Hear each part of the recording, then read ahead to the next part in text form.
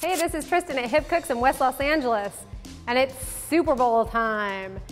When I think about Super Bowl, I think about beer, and I think about dips and cheese, and so I thought, let's put it all together. So today, I'm gonna show you how to make a Super Bowl beer cheese dip. All right, so this is a simple one. No cooking involved for those of you who don't want heat. Get yourself a bowl. I have 8 ounces of sharp cheddar that's already been grated, half a cup of onion, finely sliced and finely chopped onion, as small as you can make it. 1 garlic clove, finely sliced and chopped. And I have some creamy horseradish that's already prepared. That's about 1 tablespoon. Some red hot pepper flakes, Tabasco, and then beer. Super fast, woo, which we like. Flying cheese. Separate those clumps. Add the onion. Add that garlic. And then the horseradish. I like horseradish, so I'm probably going to put in about 1.5 tablespoons. 1. I like that heat. Say 1/4 teaspoon of red pepper flakes.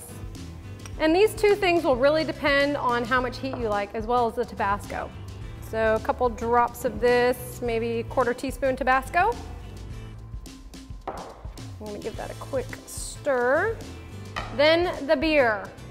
I chose a light beer, more like a lager. If you like dark beer, go ahead and do that. It's really going to be the main flavor, that and the cheese of your dip. So choose what kind of beer you like. You just add the beer till you get the consistency that you like. So keep stirring that beer in, and a little bit more. You want to definitely have a 12-ounce beer on hand to get it on in there. You're going for the consistency that you like. And I will show you what you want it to look like.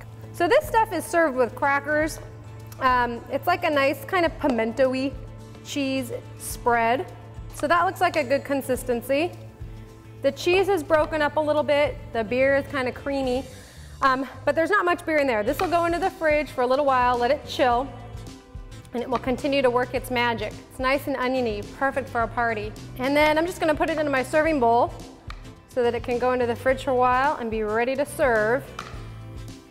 We've got our beer cheese dip here, nice and easy and simple.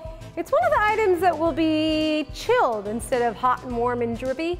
This is good to serve with crackers. So, I hope you enjoy your Super Bowl beer cheese dip, because I know I do.